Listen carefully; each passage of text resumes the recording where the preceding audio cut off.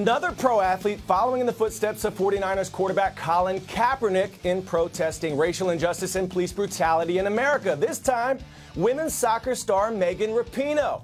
Rapinoe took a knee during the national anthem yesterday before her Seattle Reign took on the Chicago Red Stars.